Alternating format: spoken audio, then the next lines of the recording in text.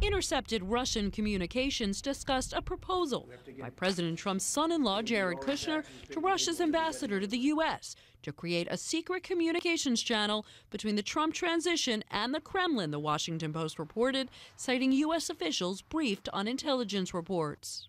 The Post reported Kushner made the proposal to Russian Ambassador Sergei Kislyak during an early December meeting at Trump Tower to use Russian diplomatic facilities to shield their pre-inauguration discussions, according to U.S. officials.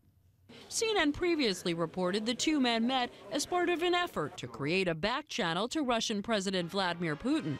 The White House did not comment on the report. These revelations come as the FBI probe of Russian interference in the 2016 presidential election includes looking at Kushner. The FBI is drilling down on Kushner's multiple roles in the Trump campaign and post-election transition. Key among them, the Trump campaign's data analytics operation, run by Kushner and used to target voters in key states that helped Trump win the presidency. I've heard, and it's been reported, that part of the misinformation, disinformation campaign that was launched in 3 key states, Wisconsin, Michigan, and Pennsylvania.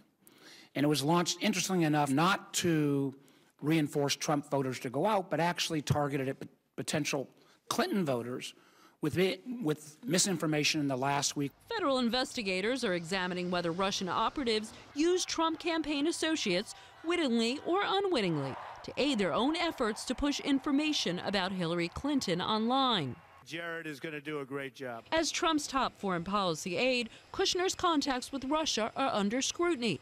Kushner was one of at least 4 Trump campaign aides in contact with Sergei Kislyak, and in December met with the head of a Russian bank under sanctions by the U.S. with close ties to Vladimir Putin.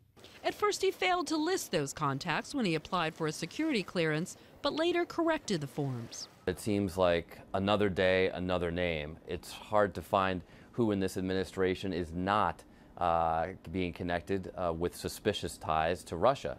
And it just points out how important this investigation is.